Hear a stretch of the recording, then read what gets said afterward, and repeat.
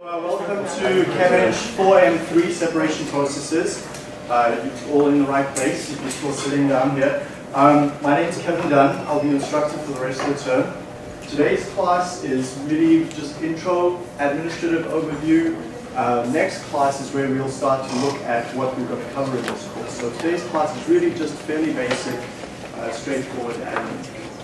The slides are on the website, as you probably, some of you have seen, but I'll talk about that in a minute. So if you don't have these slides, they are available for you to download when you leave the class. But otherwise, you can just pay attention to what's up here. So administrative issues, and then there will be a small section at the end where we'll do some brainstorming, just to cover some ideas of separation and for you to give me an idea of what you'd like to see covered in this elective. Right? So this is not a core course. You're here because you want to be here. And so I want to get some input from you to see where we're going with this course as well. Many of you have done co-op terms and have some interesting ideas of what you'd like to see. So we can certainly adjust the course content to fit that. Let's just give some background though.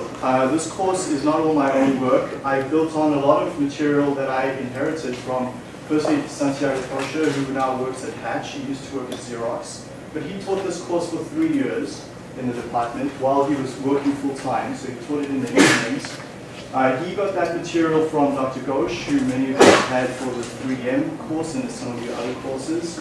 And then, how many of you are familiar with Dr. Dixon? A few of you, yeah, so he taught the course since 1984, since joining the department. So there's a long history of material here.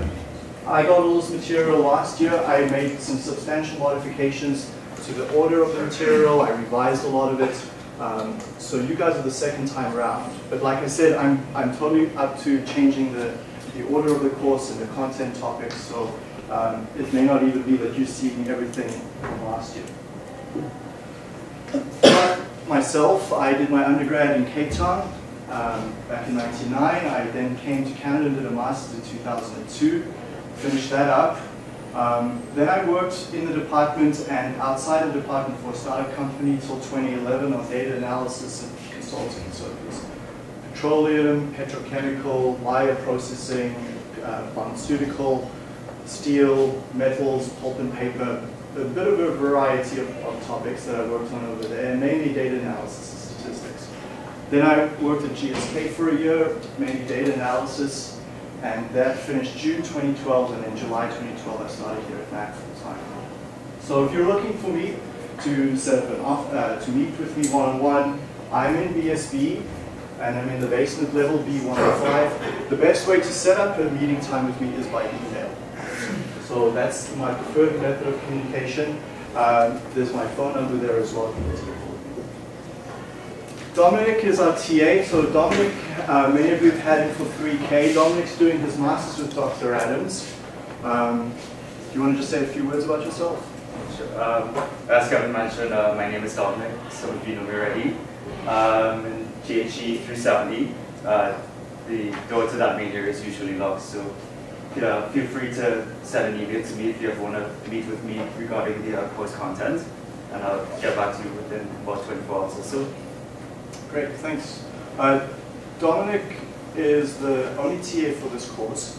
Those of you who've had my previous courses know that I give a lot of responsibility to my TAs. So TAs are grade your assignments, but that also means that when you've got a question on the assignment, that you go speak to Dominic about it. So if you disagree with his grading, you go speak to him. It doesn't help to speak to me because he's graded it, right? So Dominic takes care of a lot of things for me in the course. He really helps me out a lot, and my TAs, my other courses help me out a lot. I give them a great responsibility, and you guys are, it's totally up to you to organize times to work with TAs.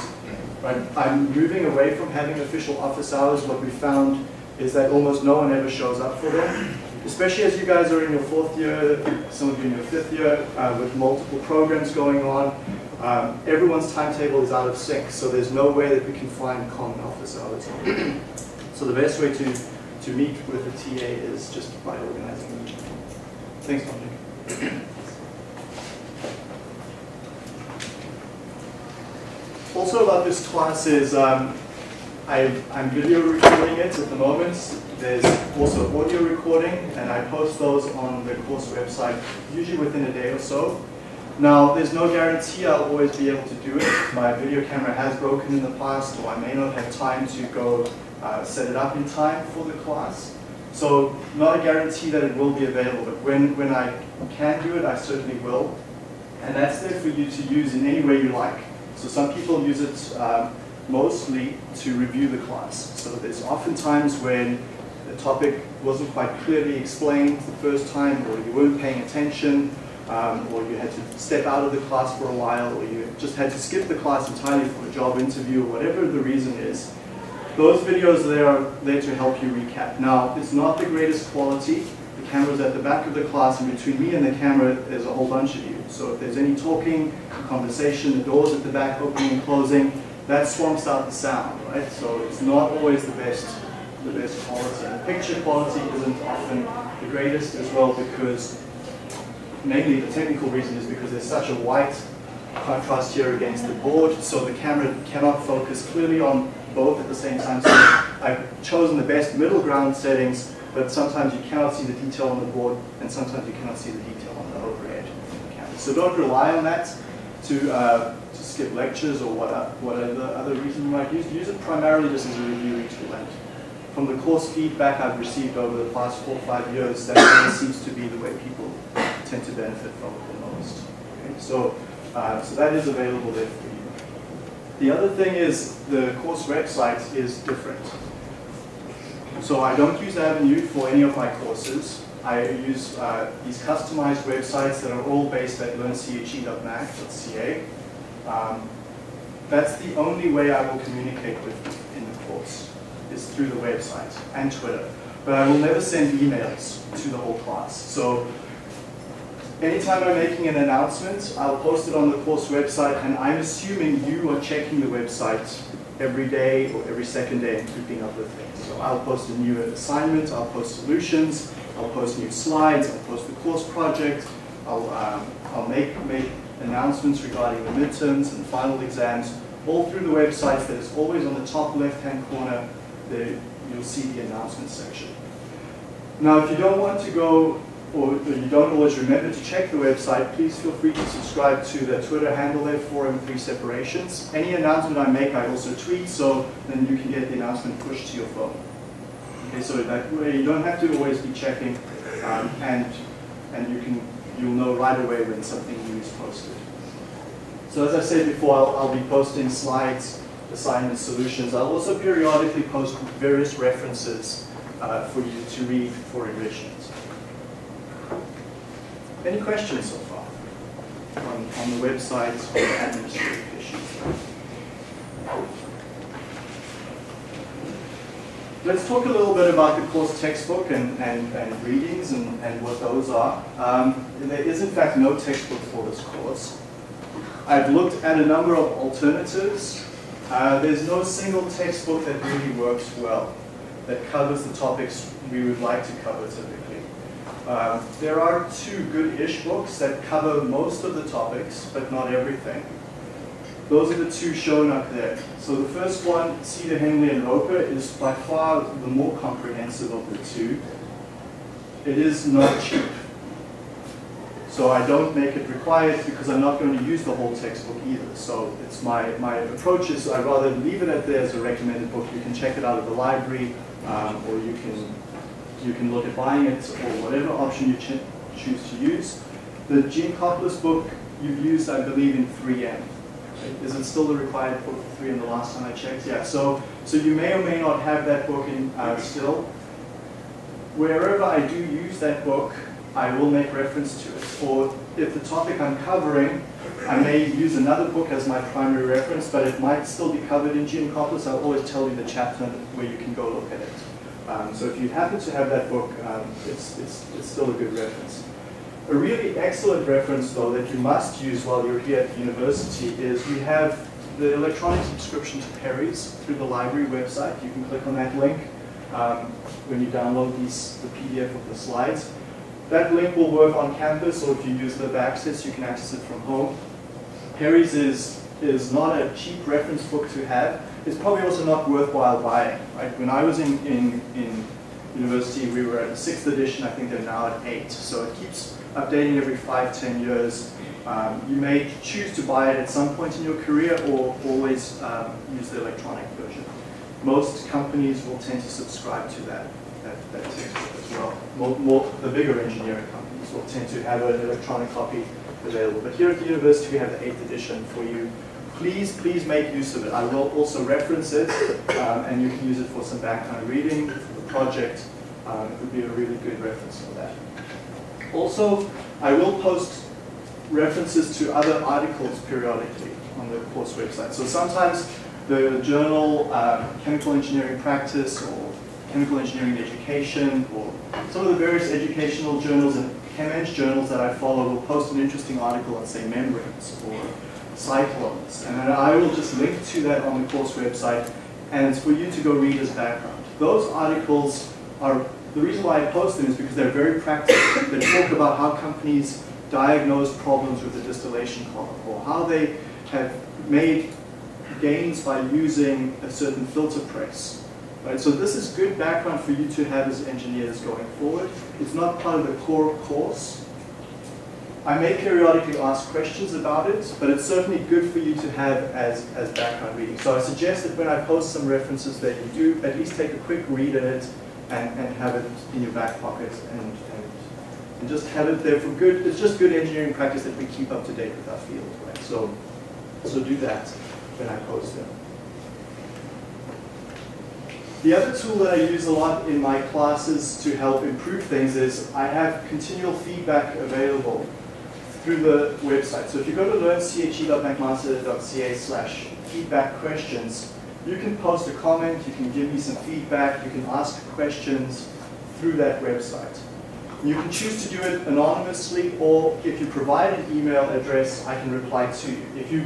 If you don't fill in your email address, I'll still receive whatever your comment and feedback is, but I cannot respond to you. So this is good if you want to let me know how things are going or not going so well during the course. Let me know, that way I can take action right away and fix it up for you rather than wait until next year and hear about it in the final course evaluation. I could rather fix it up for you now than a year from now. Then finally, let's just talk a little bit about expectations outside the class. Dominic was here earlier, and he's the primary contact for any doubts and questions you have. Please email him, and you're welcome to CC me just so that I'm aware of what your concern is. But primarily, you should be dealing with Dominic. The other thing is, please email from your Mac address. I'm not particularly picky if you email me from your personal email address. But it does work a lot better if you email me from your Mac address because it gets filtered to the right mailbox for my computer, and I respond a lot faster to McMaster email addresses than otherwise it just gets landed up in all my personal email from my mother and my friends and my partner and so on, and I may not respond to it right away. Mac stuff tends to get priority when I'm at work, so I can do that. Now let's talk about the important part of this course, the grading, which obviously you're all interested in. Now, for me, grading is just one of those things that we have to do, but it's also a good tool for you to see how well you've understood the material, right? And that's why we have assignments, projects, and midterms and final exams. But what I'm looking for, primarily in the grading aspect, is that you've actually understood the concept.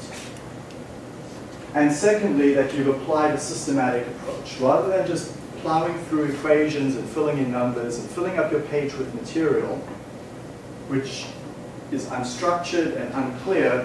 I'm far more interested in you demonstrating a good understanding of what we've covered. And the way to do that is by using a systematic approach. Now, many of you in the class have taken the 3K reactor design course with me. So you're familiar with that define, explore, plan, do, check, generalize strategy. Now, we will use that in other courses. We use it in 4N. I use it in this course. I use it in my statistics course. I use it in everywhere, really. I even use it in my own personal life when I'm diagnosing problems around the house or troubleshooting issues.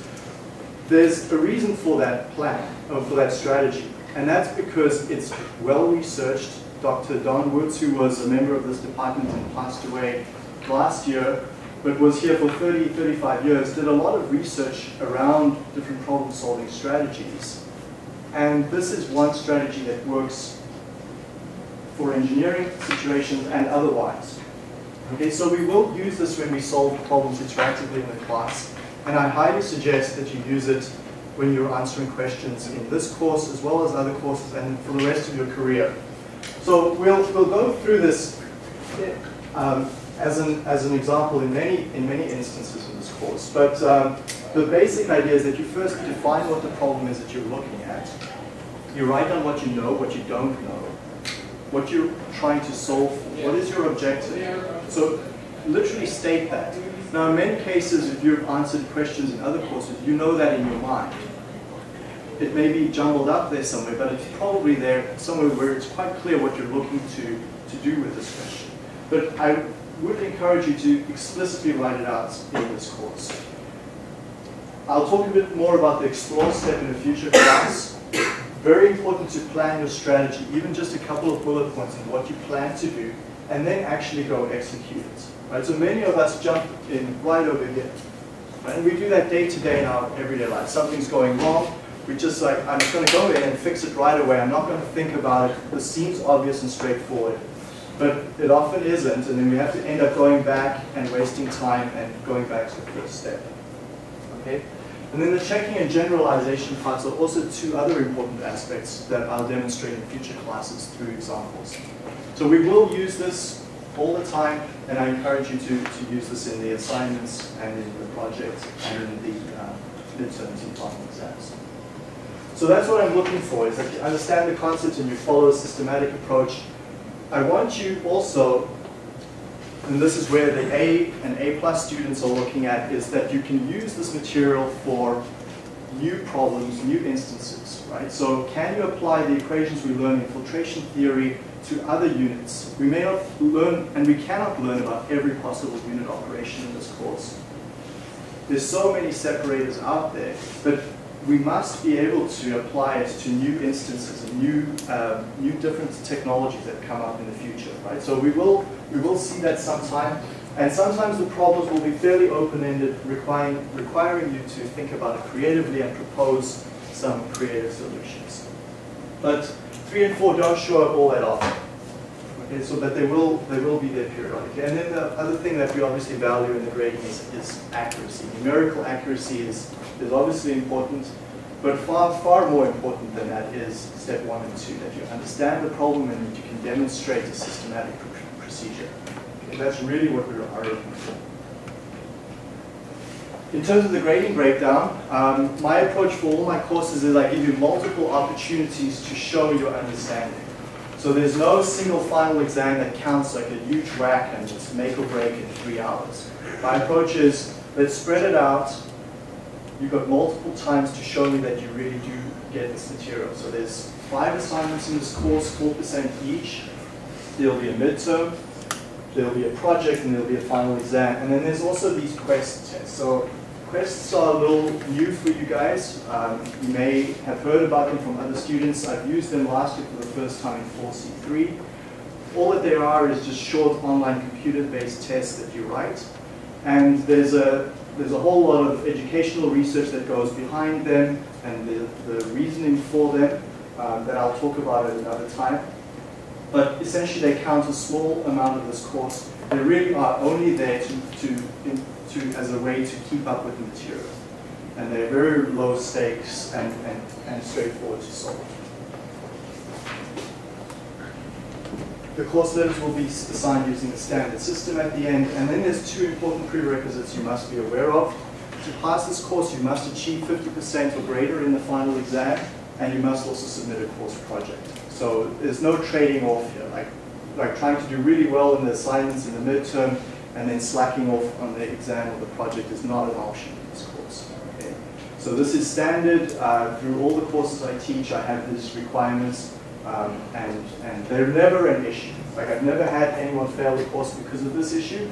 If you're failing the course, you're failing everything, right? right? So by and large, I've never had an issue with this, but it is there. It's important to know of as you're heading into this course. Let's just talk about further related to the grading. The midterm is 22nd of October in the evening.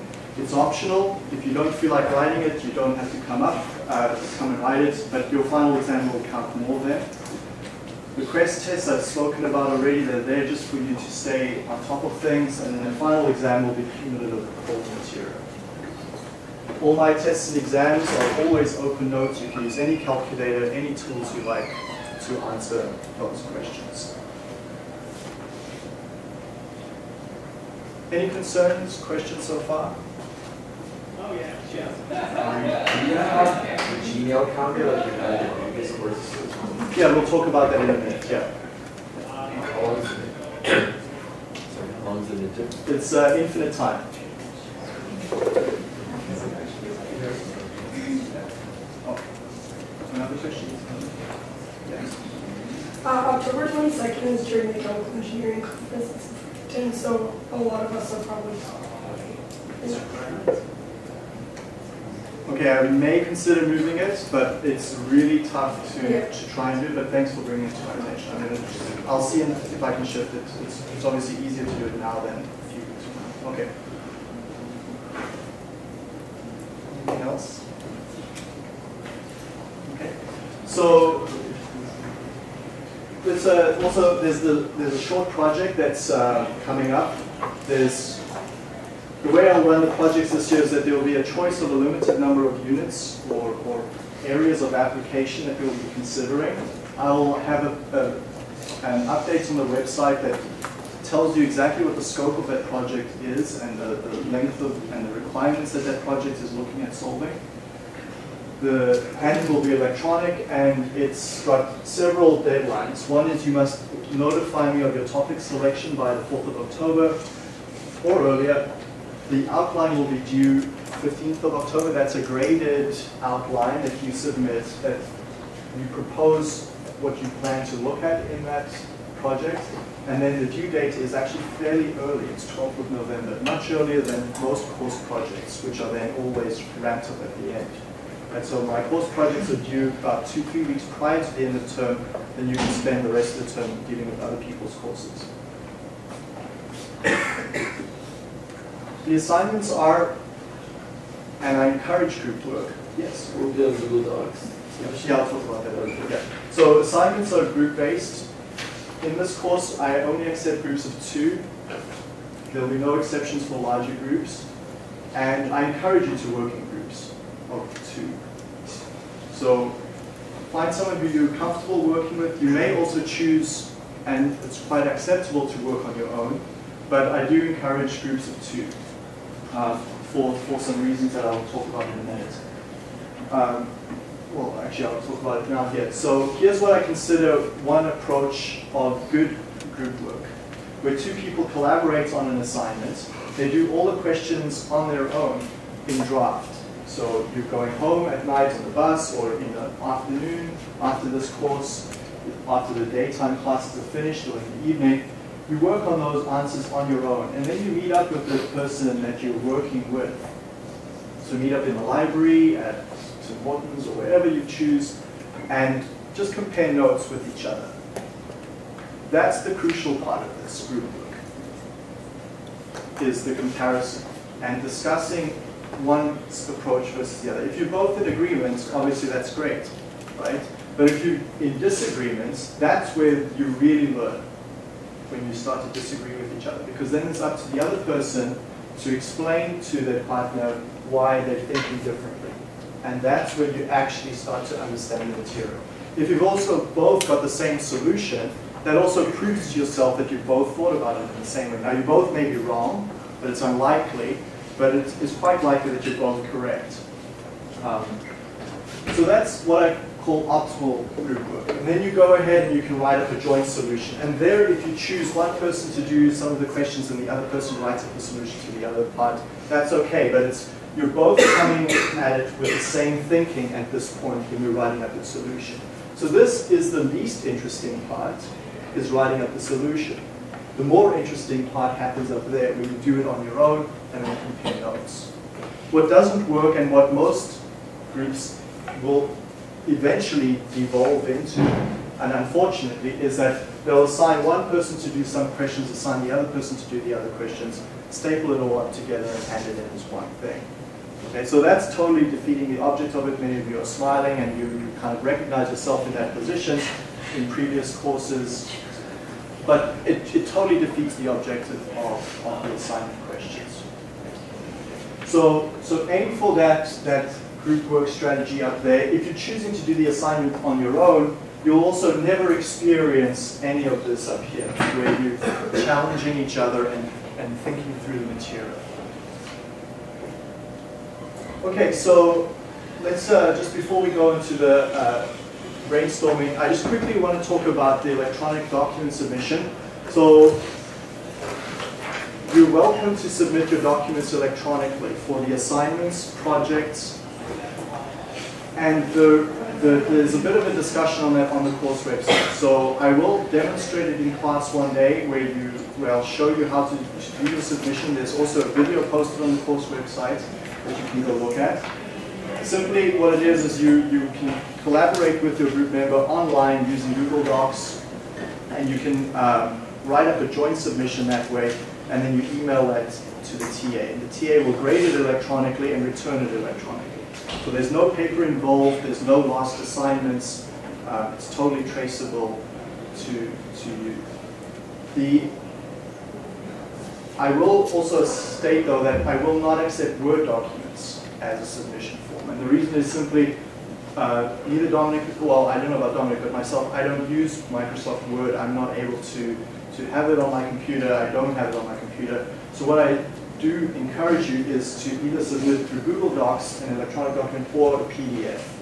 Okay, but of those two, the most preferable is the Google Doc. It's just far easier to work with. Okay, there's a whole number of other reasons why I use that approach, but let's just, if you don't choose to use either approach, if you don't want to submit electronically, your assignments, you're welcome to submit assignments in paper form, if you choose to. But the course project must be submitted electronically.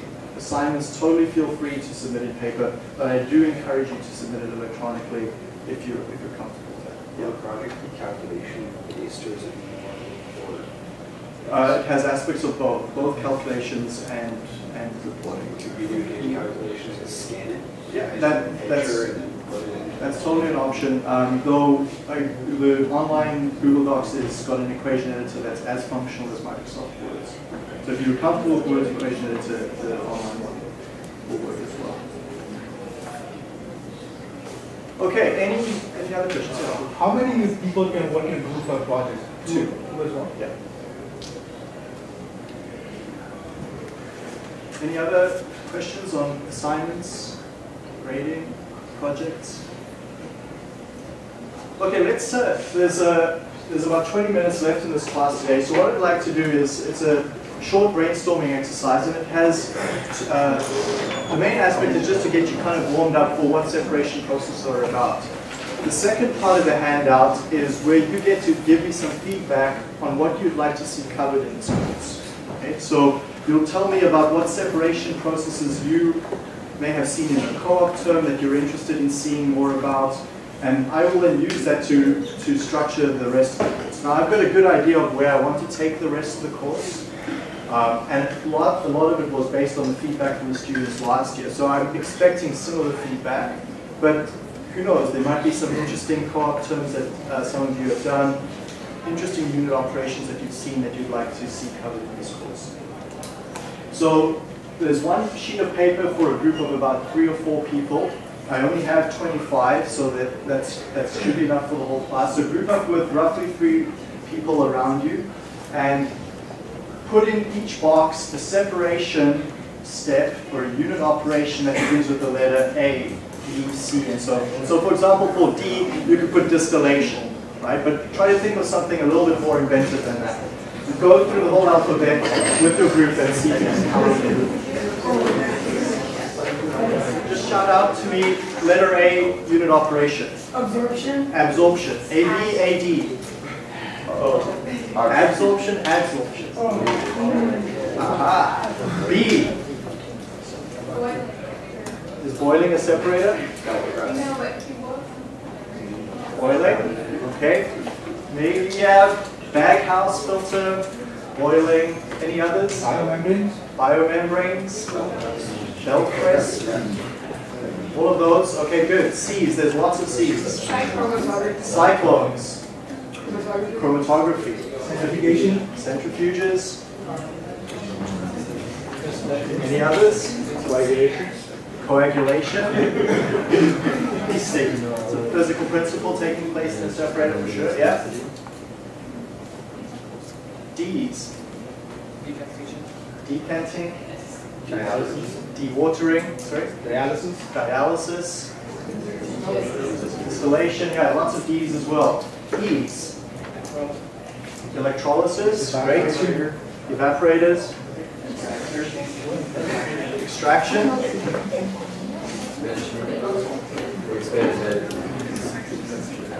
Expanded bed columns. Okay, yeah. Packed bed. Okay. There's also evaporators, elutriation. Anyone with F's? Flocculation. Flocculation. Flash drum. Filtration. Flotation. Flotation. Nice. G. No G's?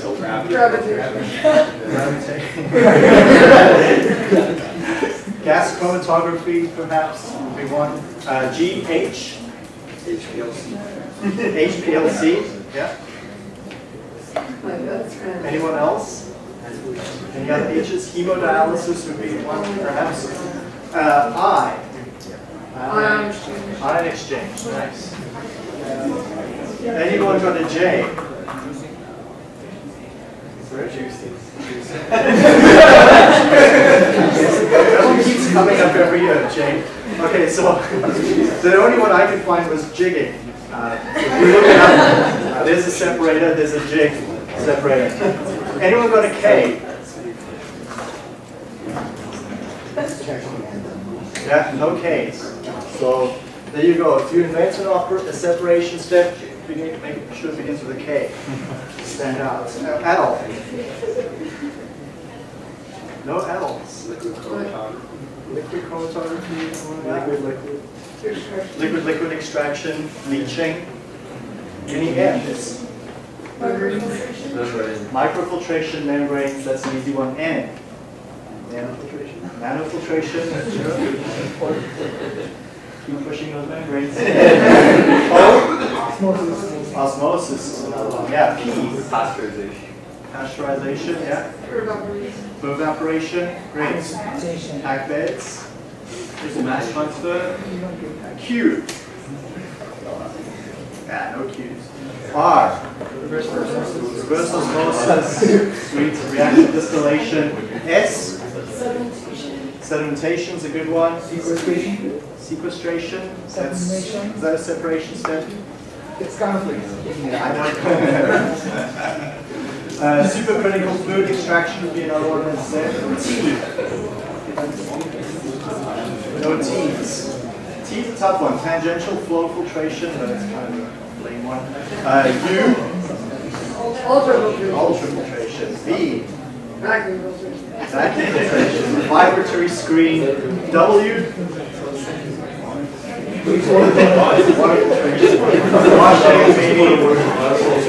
Any X's? X's or Y's? Yeah, I got no X's or Y's. Z. Seaweed membranes, zeolites. So yeah, we'll see if I'll try to get the guy from the seaweed membranes from GE to come give a talk to the class. He did last year, so let's see if we can get him back again. Okay, so that's super. So that gives you an idea of the wide variety of separators that we're going to deal with in this class. We'll pretty much cover one unit operation every week, sometimes a little bit more. So by the end of this class, you would have a good 13 to 17, 18 unit ops under the belt, and you should understand what's going on.